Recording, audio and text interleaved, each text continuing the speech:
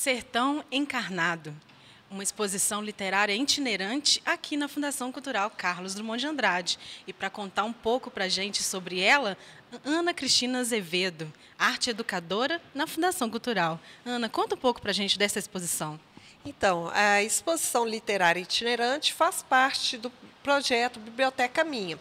E a intenção, a cada mês, é trazer um autor para falar um pouco sobre sua vida e obra.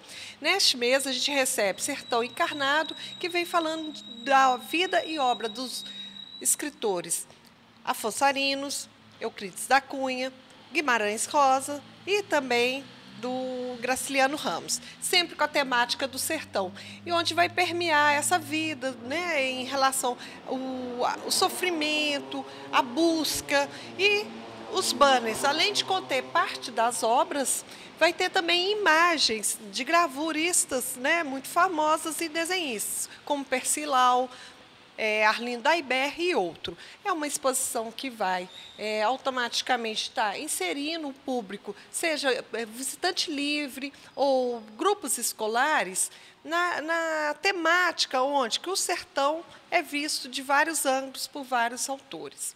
Faço convite a todos para virem ver essa exposição. Ela já está aberta ao público no horário de 8 às 18, de segunda a sexta, aos finais de semana de 8 às 16 horas. Lembrando que visitas mediadas também serão feitas, caso queiram fazer contato via telefone, no 3835-2102, ou também via e-mail.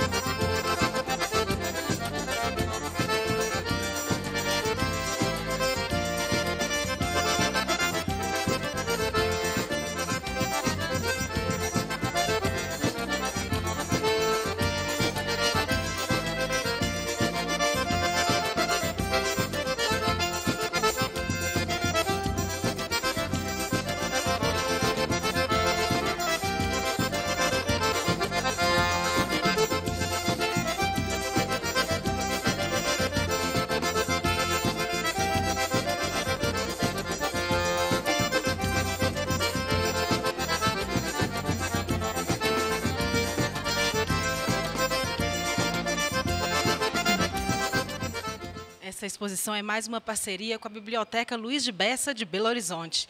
Venha prestigiar!